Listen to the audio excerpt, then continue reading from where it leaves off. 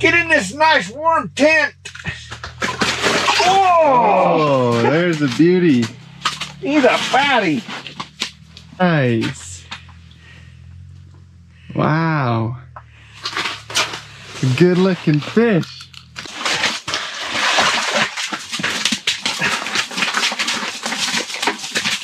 Nice. So, every time I catch some fish, my friends are asking me how I clean them, what I do to take care of them. There's a few things I've learned over the years of doing this that make it easier and faster to do. The first thing I like to do is I do not use a fillet board anymore. I can save good clean cardboard and put that down, and that way when I'm done, I fold the cardboard up and throw it away. The next thing I've learned to do is use an electric knife, and I'll show you my process for doing that. These are lake trout that we caught ice fishing. They've still got little ice crystals on them because they've been in the bag that we just caught them home. We caught these at Flaming Gorge today. And so the first thing I do is I lay the fish like this on the cardboard. Take my fillet knife, my electric fillet knife. You could do this with with just a knife like this, but it's not quite as easy. There is a part that I'll show you a little later how I use that to get the last of the bones out of the fish. And so I just take my fillet knife, I take it right here behind that gill plate, and go straight down until I feel it hit the backbone. You can kind of feel it. You don't force it or you go through it. Then you take that knife, lay it sideways, and just kind of run it down the backbone like that and take it off. Okay, then that little fillet comes out just like that. Take it and flop it over this way. You can turn it around if it's easier. Knife behind the gill plate again. Go down until you hit the backbone. Go right down along that backbone like that and up out. There you have the other fillet. Take this, you're done with that. Throw it away. Okay, now these fillets are a little bit tricky to hold sometimes.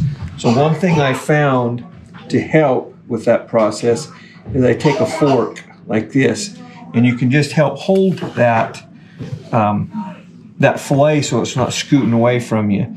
And you still have the rib bones right in here, and then a little layer of bones right here I'll show you about too. But what I do is I can hold it like this, take my fillet knife, and just kind of buzz carefully under there, like that. You want to try to keep as close to those ribs as you can, so you don't waste meat. Okay, you get that little chunk of ribs out of there. Now, if you're going to smoke them or something, a lot of people like to leave the skin on because it doesn't stick to the grills as bad as just regular fillets. But if you're just going to eat these fish, what I like to do is I take my fork again. Often it seems best to come from the tail end, but you put your fork there just to hold it. You don't even really have to stick it in that deep. You put it right there like that. Lay your fillet knife along the skin, and you kind of pull back on the skin as you're filleting that fish, as you're trying to hold that. And you just kind of buzz through that. Now you've got a fillet. Sometimes you have to trim off just a little bit or something there. Now you have a fillet that has very few bones and no skin on it. Okay, what I like to do now, if I'm planning on eating this, I don't like bones in my fish. And so you can actually feel there's a little ridge of bones that runs right through here. And you just take your fillet knife and kind of make a little cut right there. And a little cut right there, like that. Take that. If you want to bottle your fish, you save that. If not, you just throw that little chunk away. Now you have a nice little fillet that has no bones in it. and it's so much nicer to eat. And then I just put that in a bowl. I have my other side here. I'll show you my process. One more time, you take this, you can kind of hold it right there. Take your knife right along those ribs, just kind of buzz underneath them. Right under the ribs like that. Get that chunk of rib out of there. And you can hold your fillet with it like that. Just kind of pull it. Pull that skin as you cut. And usually you don't even get a piece of skin on there. Sometimes just a little bit on the end. Okay, now we're at that point again where this is the skin side. You put the skin side down, and you just run your finger or your thumb along there. You can feel those little bones. They're really small, and you just have to make that little cut about there. I angle the knife a little bit towards what would be the top of the fish. Make that little cut, take that out. There you go again. One nice little chunk of fillet, ready to cook however you want. Our preferred way lately to cook that is to take a little piece of aluminum foil, lay it on a cookie sheet, spray a little olive oil on it, lay the fillets on top of that, light your grill, and just set the aluminum foil right on top of the grill. Sprinkle a little seasoned salt or whatever your seasoning is, and then grill it. It cooks really fast. Let me do one more fish just so you kind of get the idea.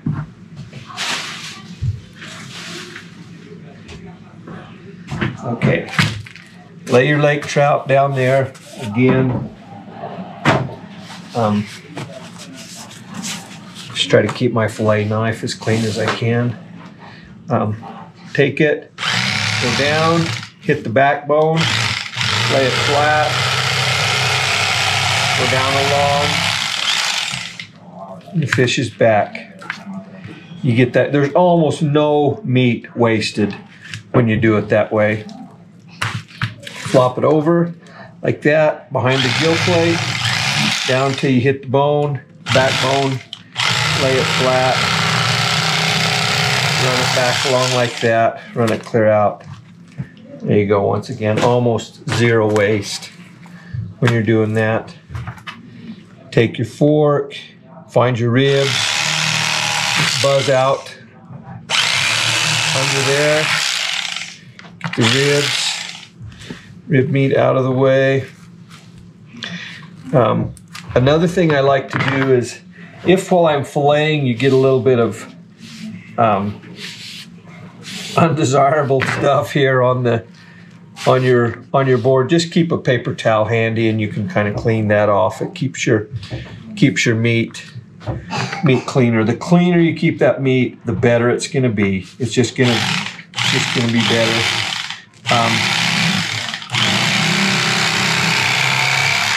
Just run your bone, your knife down like that. Throw the skin away. As you see, there's almost no waste on that. Take your fillet knife again, right at the top of those ribs, and just kind of curve down along. Take those out of the way.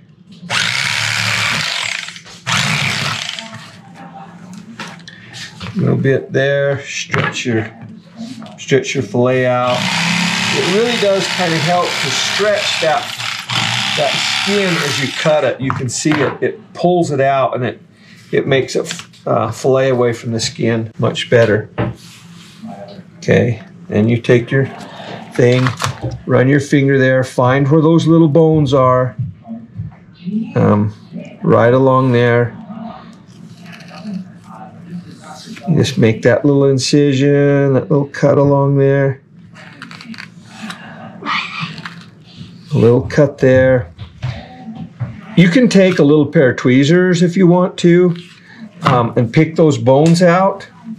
Some people do that. I think they have a little fish tweezer or something that's for pulling fish bones, but usually I just take my my knife and cut that little wedge piece out. If I'm going to bottle some fish, it's like I said earlier, I will save that little chunk, because once you pressure cook it, you don't even taste those bones. They're so fine.